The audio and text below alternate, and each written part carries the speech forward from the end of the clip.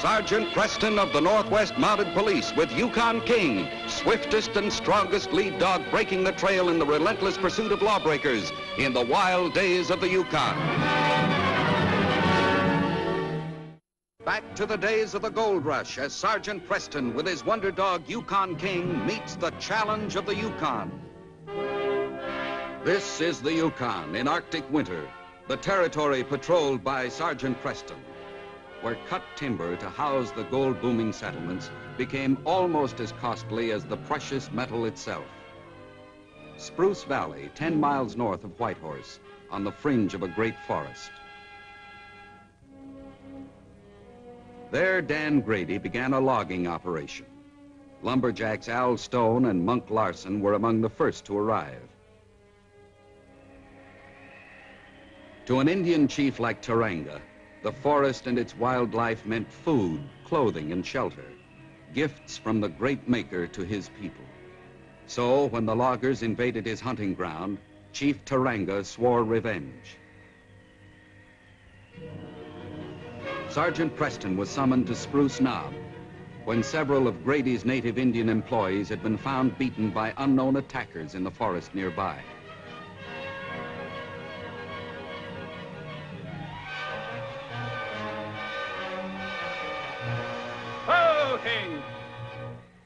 At the camp office, a worried and angry Grady told Sergeant Preston that all of his Indians had since abandoned their jobs, and that furthermore, Al Stone and Monk Larson, 2 of his lumberjacks, were missing, along with a dog sled and some money from the company safe.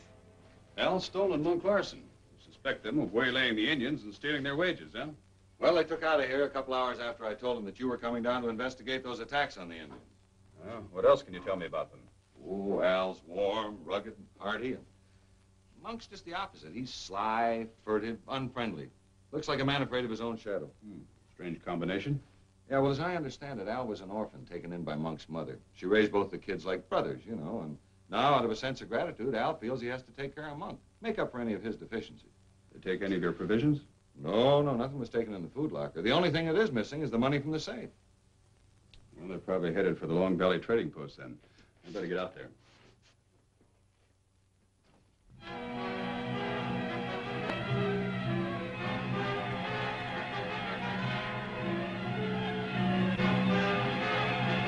Great hunting!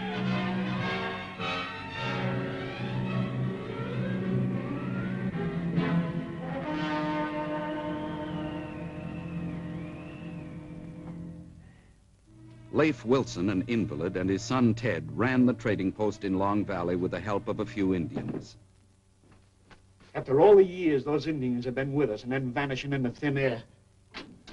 There's something wrong, Ted. Pa, they probably just went off for a powwow in their village. Without telling us they were gone and making a sound when they left? Anyway, it's the wrong time of the year for a powwow. There's something wrong, I tell you. Well, I'm not going to wait around and let you worry yourself sick. I'm going to look for him. Maybe this note will explain a few things. What does it say? Indians watch from ridge. You bring all guns, bullets to Big Pine by sundown or Indians kill. It's signed Taranga. Taranga, the chief. What's gotten to him? I don't know, but this sounds like he means business. I better go to Whitehorse for help. No, wait. There's no tracks out there. The note's been on the door since last night before it stopped snowing. What difference does that make? Ted, close the door. Taranga's had plenty of time to station guards on the pass. Well, I'll go over the ridge. No, the ridge will be guarded, too. I think you better stay here. But, Pa. Go, you Huskies! Go there!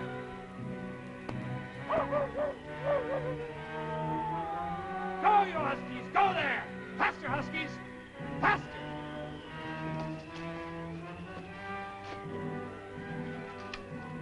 Taranga say kill, only one man leave Valley for help.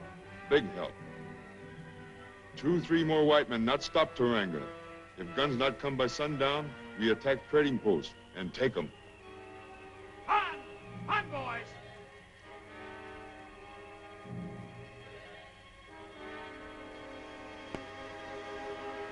Oh! What's the matter, Monk? Something wrong with the dogs, Al. They're scared. Must be the wolves howling that's got him upset. There's nothing to be afraid of. Come on, let's go. All right, on, Huskies! All you Huskies! Oh, there. Hey, Monk, what are you doing here? Getting here quick. We're in a hurry. Let's have some bacon and beans. No, boys. The Indians around here are going on the warpath. We need your help. Oh, don't make us laugh, Pop. We know these peaceful Yukon Indians. You're dreaming. Those Indians won't attack white men. That's right. So, hop to it and rustle up that grub. No, please listen to me. The Indians are going to attack at sundown. I got a note from them to prove it. Save it. We got our reasons, and we want to get out of here in a hurry. Better do as he says, Pop. Somebody's been pulling your leg about those Indians. There's nothing to be afraid of. Anyone else here? My boy, Ted. Well, get him in here, and no tricks. Ted, bring in a slab of bacon and a case of beans. Put that thing away and get him out here. All right, Al. Meanwhile, Ted had sneaked out the rear door of the post and headed toward Whitehorse, having despaired of arguing with Leif over the need for help. Hey, Monk, what's the holdup? There's no one in there. Huh? No one in there. He disobeyed me. He's got to get stopped. The Indians will never let him get the white horse alive. Hey, wait a minute, Pop. Let me go. You don't understand. Ted's gone for help. Oh, he went for the Mounties, huh? Well, Indians or no, we're not hanging around here. Get that stuff in the sled. Please, he's got to be stopped. He'll never make it. Here, Pop. This ought to cover for all the stuff we took.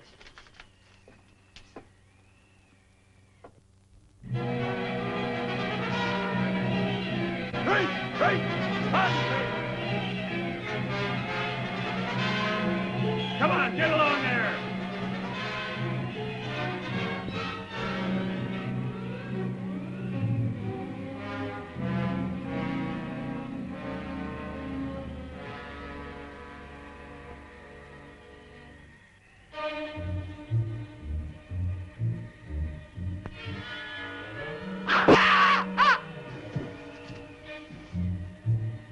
Ho, King! Scream came from the valley. All right, King. On you, Huskies. Whoa, Huskies!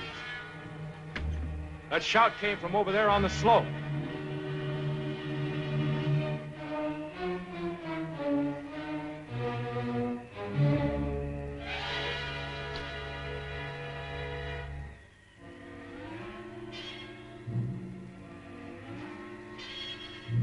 What's the matter with him? This, but he's still alive. And the old man wasn't as wrong as we thought. We'd better get out of here, Al. No, we're taking him back to the post. Yeah, but Grady will have somebody on our trail by now. Look, I've done a lot of mean things in my life, but I never let a man die when I can save his life. Now, take off his snowshoes. On, King! On, you Huskies! Up!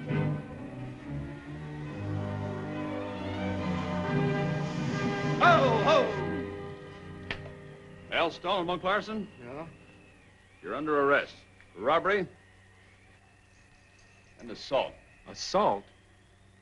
This is Ted Wilson. Did you attack him for the same reason you beat up Dan Grady's Indians? Well, we didn't beat up any Indians. We just found him. The old man said he was on his way for help. This is what stopped him. I just took it out of his shoulder. There's that wolf cry again. That's no wolf, it's an Indian. More than one, according to the old man. We thought he was crazy when he said the Indians were on the warpath. Leif Wilson isn't crazy. I'm going to trust you two to help me take Ted back to the trading post, where we can remove that arrowhead. Till then, it'll keep him from bleeding to death. But his old man said that the Indians were going to attack at sundown. You can't force us to go back there. Shut up, Monk. We'll go back in case the attack does come. You can trust the sergeant. All right. Put your guns on the sled. If you need them to defend yourself from the Indians, I'll return them. I'll put Ted on the sled. Easy.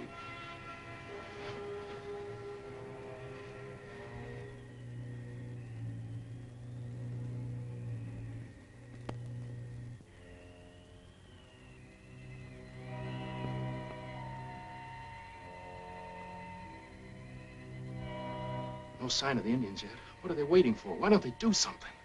Now, take it easy, Monk. Remember, we're all in this together now. Don't let it get you down. I'll try, Al. I'll try. Good, good. Now, you stay on lookout, and I'll report to Sergeant Preston.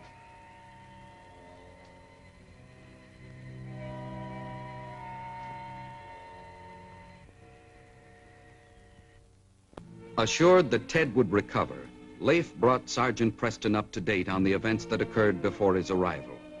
He showed him the threatening message from Taranga. The name of the chieftain struck a responsive note in the memory of Al Stone. Taranga, wait a minute. We found a note like this on the bunkhouse door at Grady's camp just before we left. Why didn't you leave this for Grady? We thought it was meant for us. Take Devil's Knives from hunting ground or die. It's signed Taranga. This might explain why Grady's Indians were beaten up. How's that? Well, Taranga probably did it himself. He didn't want them working for Grady, trying to force Grady out. You think that's why he wanted our guns to wipe out Grady's camp? Exactly. He doesn't want loggers in what he considers his private forest. That's why the saws and axes have come to represent symbols of evil, murder, and devastation in his troubled mind. That's why he calls them Devil's Knives. You think he'll scare the Indians into believing that stuff? Joining his rebellion? Yes, or convince them that Grady spells doom to their hunting ground. Is this why you left so suddenly? No. It's finding those Indians beaten up and not knowing who was doing it. We never even heard of Taranga. Didn't you realize that by deserting Grady, you'd point suspicion to yourself? We never thought of that. Those Indians were our friends. We worked side by side. And Monk... we got to thinking we might be next, and it got under our skin. You mean under Monk's skin, don't you, Al? Well, we had some money coming to us, so he took a handful out of the safe and beat it. Hey, I see something. Hurry, come and take a look. For 10 minutes, Sergeant Preston watched the ridge, trying to estimate the number of Indians there by the number of smoke plumes rising from behind the ridge. But still, the attack did not come. Wires. Probably for arrows and torches. Looks like there's every intention to burn the post, Rafe. Burning? Not me. Can't go out there. You saw what happened to Ted. I don't care. I'd rather be shot than burned. I'm going out there. Sorry, Al. Better stand guard at these windows with a rifle, Rafe. And Al, you go into the storeroom, bar the door, and guard that window. We get our rifles back now? You do, but I'm not ready to trust Monk with one. Give him a rifle, Rafe. And Al, I'll not tolerate the unnecessary shooting of one Indian, understand? How are you fixed for ammunition, Leif? Short. Sold almost all I had to Dan Grady when somebody started beating up his Indians. Sure used Grady's help in more ways than one. Sounds good, Sergeant. But how are you going to get word past Taranga to Grady? There's one among us who might get through. King. Give me that piece of rawhide there.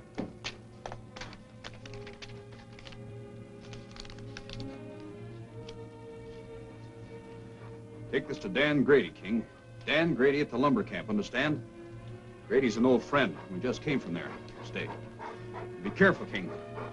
Be careful, understand? Stay under cover as much as possible, because those Indians may try to kill you. Now, come on, let's go.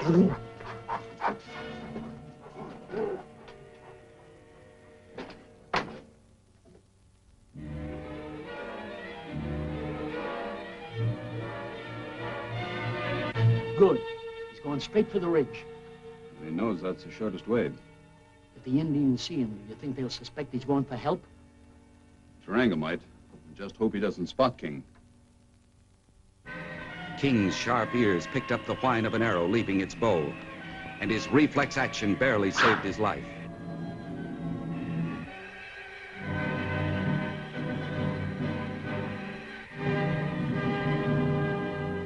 He made the ridge. Nothing will stop him now. Let's hope he can get Grady's outfit here before Taranga attacks. Well, let's get the fire buckets ready just in case he doesn't make it. Come on.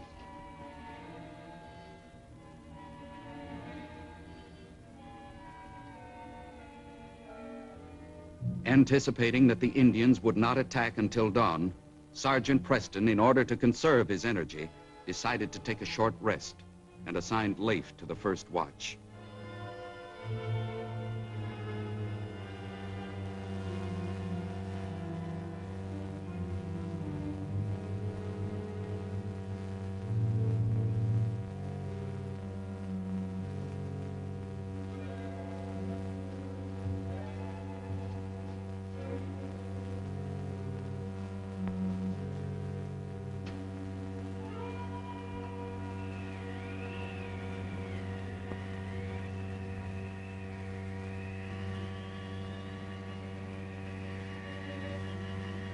All right, let's go, you Huskies. What?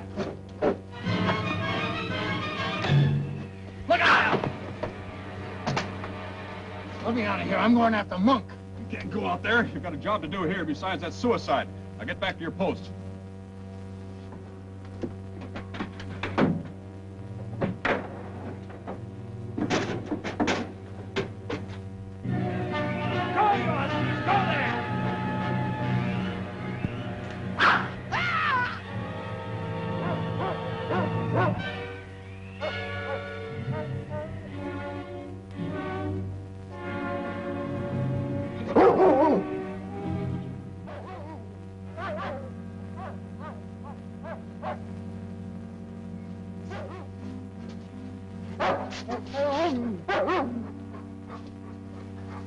Gayne, what's the matter? Where's Sergeant Preston? Wait a minute. What's this?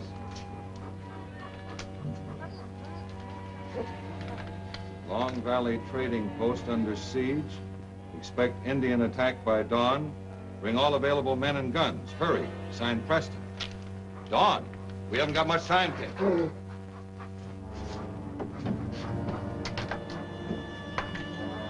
I'll pick up my men on the way. Come on. Here we go, boys.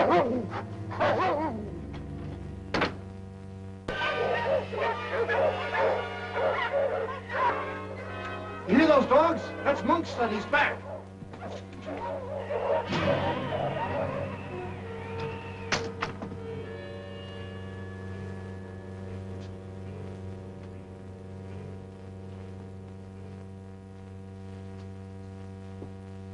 Wasn't your fault, Al.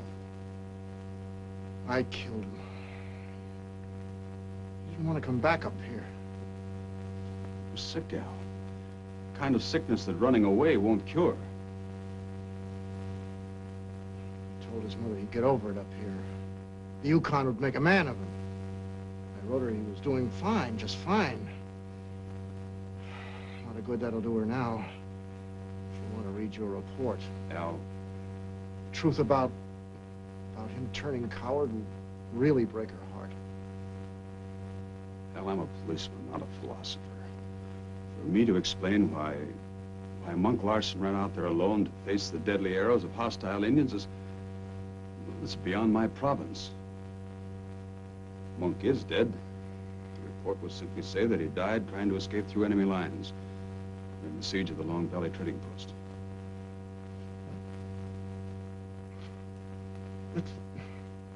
It sounds like Monk died a hero, like he was going for help. Be a great relief to his mother. With unerring instinct, King avoided the valley approach to lead his party to the ridge behind the Indians.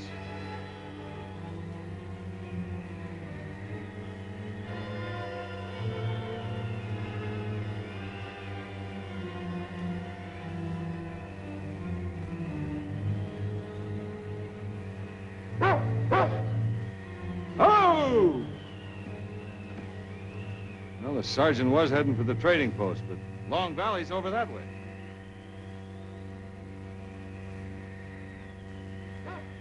I hope that dog's right. Sergeant could have been sidetracked, I suppose. Let's go. Let's go. All right.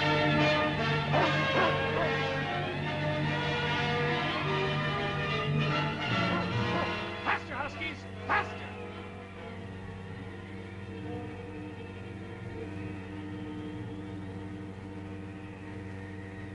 Keep your fire high.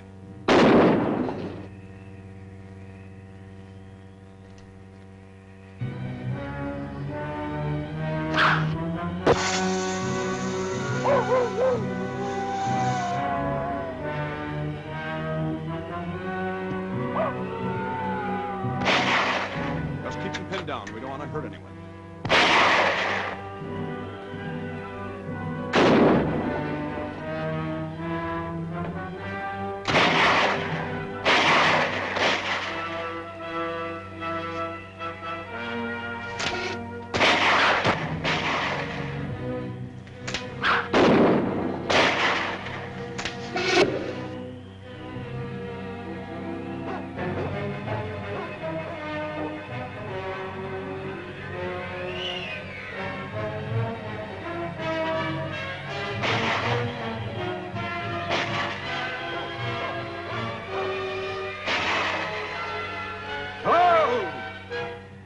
This trail leads over the ridge to the trading post.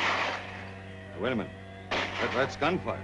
By taking us this way, King kept us out of a trap. What a dog. Come on. All right. Don't hit anyone.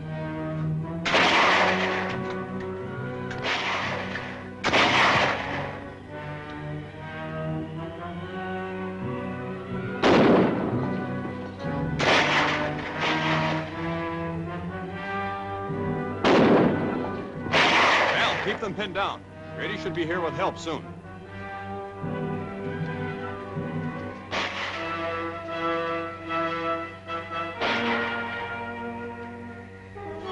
Look out, Sergeant!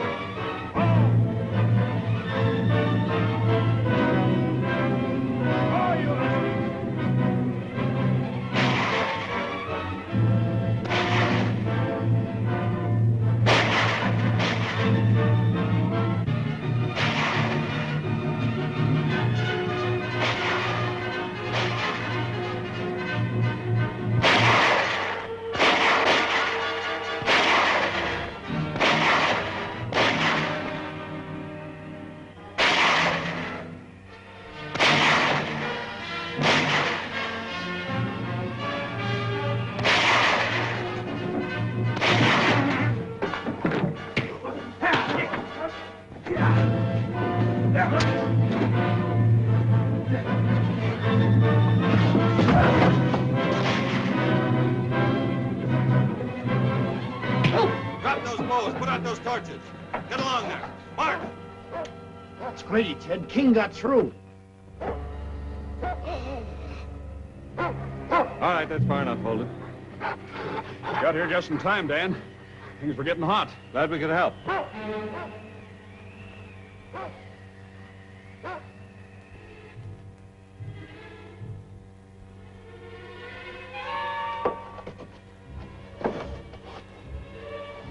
Shouldn't have left Ted alone.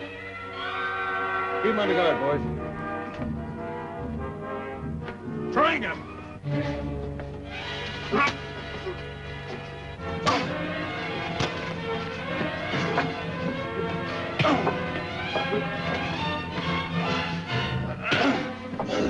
Hold it!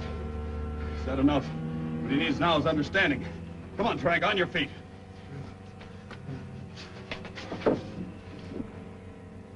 All right, get over there against the counter. Where did you find Monk? About a quarter of a mile from here. Yes, Taranga admits killing him. He'll be tried for his murder.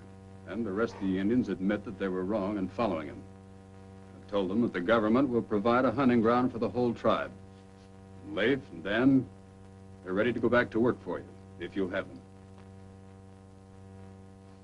Well, Al? Stay put, boy. After all he'd done for us, what runs through your veins, Sergeant? Ice water? Yeah. Well, it was your safe, Grady. Well, I've decided to drop the charges, Sergeant. Al just took a little advance on his salary, and we figured it out so he can work it out. Well, if there's no complaint against him, I'd say this case was closed.